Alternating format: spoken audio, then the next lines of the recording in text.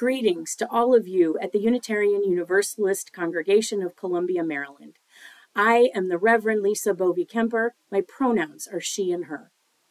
I am looking forward to joining you on August 1st as your interim minister. I'll begin this brief introduction by expressing my deep gratitude to the Interim Search Committee who did such a wonderful job of introducing you and who you are as a congregation to me during the interview process. I grew up just one county over in Rockville, Maryland, and my family joined the UU congregation of Rockville 38 years ago. I have lived many different places and done many things since I left there in 1994, including working as a costume designer and a wardrobe supervisor, a bartender, and a substitute teacher.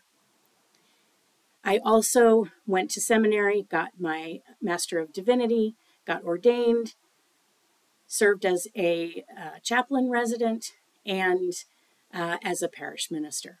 13 years ago, I moved south, serving UU congregations in North and South Carolina during that time.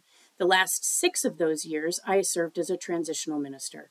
I am looking forward to rediscovering Maryland as an adult, especially with my family. In the next month or so, you will celebrate the wonderful ministry of Reverend Page and say goodbye. My wife, Cindy, my daughter, Harley, who is 11, my son, Elijah, who is 9, our 2 cats, and my sourdough starter will arrive in Columbia toward the end of July, after we have wrapped things up here in Charlotte, packed up, and moved a little bit further north. I look forward to meeting you all in August. That is when our journey together will truly begin. This journey that will be rooted in our Unitarian Universalist faith, in the relational promises that we make to one another and to people we have never met. Our ancestors, the cloud of witnesses that went before us, and the next 100 people who will come through your doors, view your live stream, the generations of people who will inhabit this place after we are all gone. It is our sacred practice to live together in community, to honor our interdependence, to run toward the unknown, to embrace change as we risk collective liberation and transformation.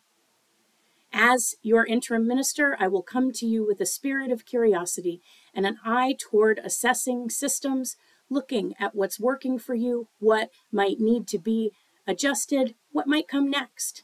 I will listen to hear who you are, what you are feeling, and where you as a community want to go together in your next phase.